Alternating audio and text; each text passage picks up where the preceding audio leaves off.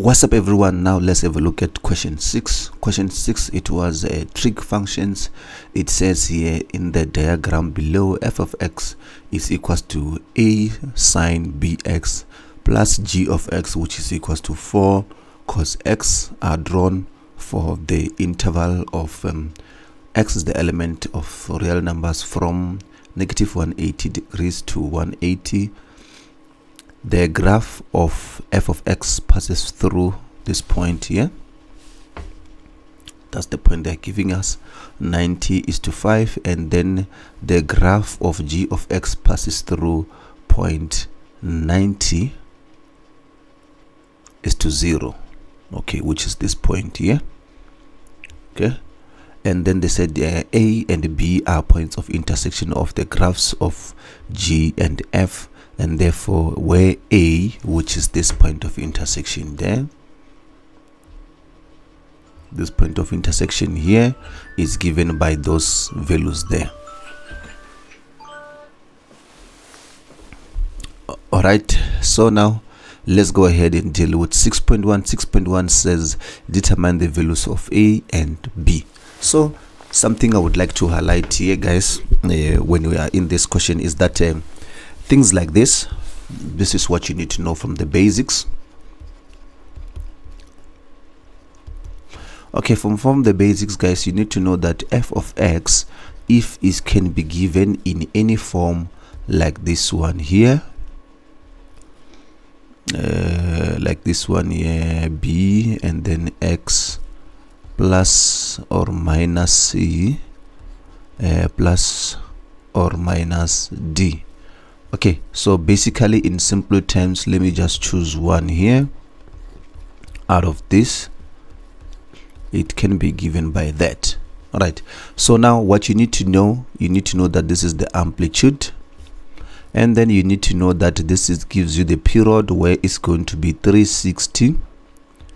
If it's sine and cos, guys, you know that the period of sine and cos is 360. That one of tan, only tan, it's given by 180. So in terms of the period, please take note, tan is going to be given by 180 divided by b, only for tan. Okay, and then also you need to know that this one here, if it's a plus or it's a minus, it means two things here. This one, if it's a plus, it means the graph is shifted on the right, and then here the graph is shifted on the left. All right, and then you have got this one here, which is d. If d it's a plus, it can be a minus. If it's a plus, it's shifted upwards. If it's a minus, it's shifted down. Simple as that, guys. So if you know these basics, therefore you shouldn't struggle with trig functions. Okay, so with that in mind, let's go to 6.1. 6.1 is saying that determine the value of a and b. So now we have a look at here the value of a and b. It's on this function here. Okay, let's go ahead and look for that.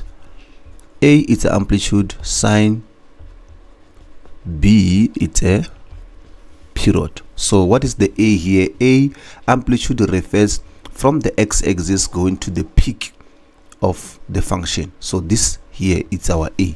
So from there going up, it gives us 5. All right, based on the coordinates they gave us there. All right, so now let's go look for b. B, now what do? You look at your curve. B in this case is equals to 1. Why am I saying it's equals to 1?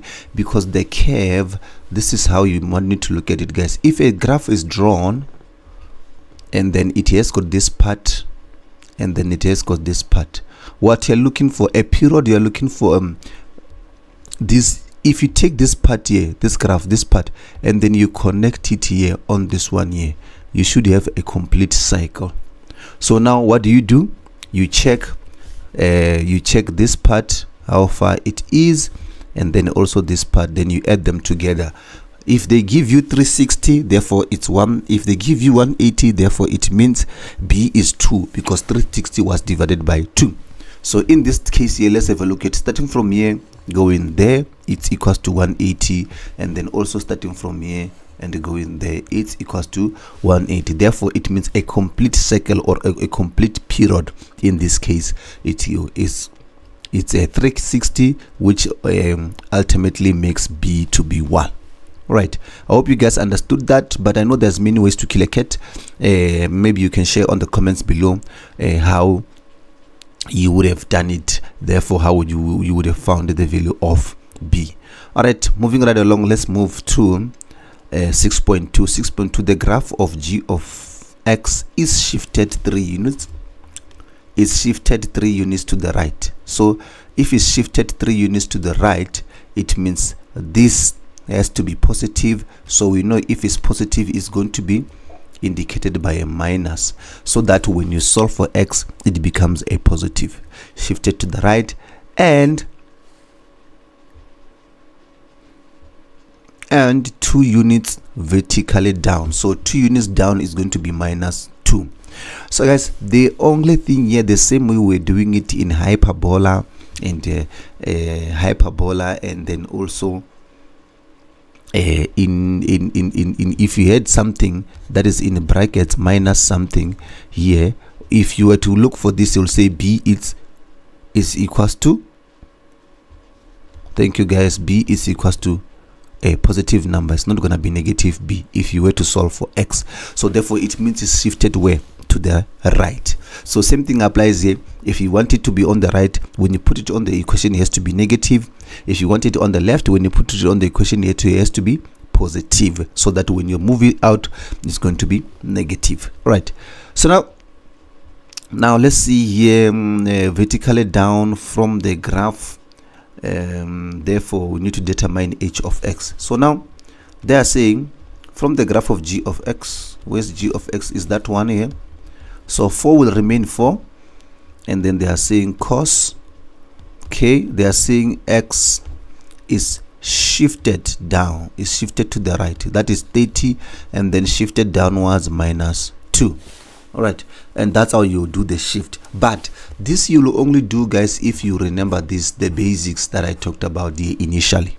All right, so okay, that's how you would deal with that one. So 6.3, calculate the minimum value of 8 over g of x in an interval of 60. So now what we have here, we have got 8. G of x is what? Is 4 cos x. So therefore the minimum value in this case, you will identify it by saying 8 over 4, which is just equals to 2.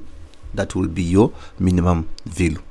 All right, and then it says here that at 6.4, it says here that if A, which is the point of intersection, is given by that, determine the coordinates of B. This one, guys, there's no need to kill yourself on this one. You must just look at the graph. Here is the point of intersection. Here we are very close on the y value, we are very close to 3. So I'm just going to call that 3.2, then close it. And then here at the bottom here, you can just come here and try to read out this value. You can see that it is equals to 30 something, maybe 30, maybe 30 something there. Let me see what you can say. It is equals to 36 or 38. Okay, just before, yeah, 38, I think so. All right. Or guys, what you can do is to equate the two equations, then solve for x. But I mean, looking at the marks on this question, it was just let me check this one, it was just only 2 marks. So I mean, you wouldn't want to go there then solve for x, just gonna be too long. So please just read it out from the graph to make life easy for yourself. All right, so let's move on to 6.5.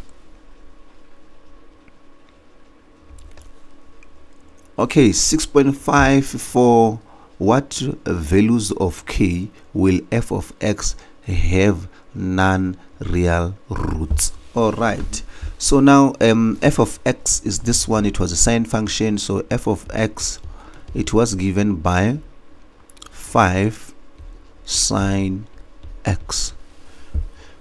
Okay, so now on this one, guys, where will it have non-real roots. So what you do in this case, guys, you remember the disclaimer. No, not the disclaimer, rather the discriminant. Okay, for non-real roots, real roots, please go and revise this one, guys. In this case now, I'm just going to give you the answer to this one for which values of k. So now in this case,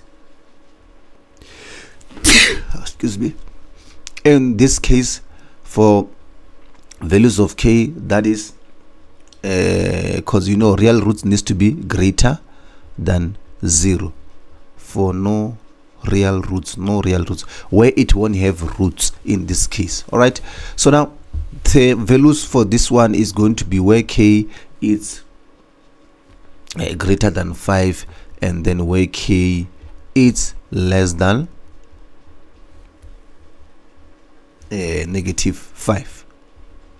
All right, okay, so basically you are saying here where above 5 this graph won't exist. As you can see there, there's no graph there. All right, so please go and revise this: real roots, non-real roots, rational and irrational. So please, I do have a video on this one, guys. Please go have a look. Let me know what you think of the answer, if I got it right or not. All right, you can leave a comment on the comment section below. Use 6.6 said use the graph to determine the values of x in the interval -180 and 180, for which values of x is f of x less than g. So basically this one, 6.6.1, what are they saying? They are saying for which values of x is the graph of f of x less than that of g. So now in this case, what do? You look at your point of intersection, which is this point here and also this point there. Remember this point we did look for it. It was 30, we said it's 38, and then also 3 point something there. All right, so now if you look at the graph starting from here, this one is f of x and then this one is g. Where is the graph of f of x less than that of g? Where is it below?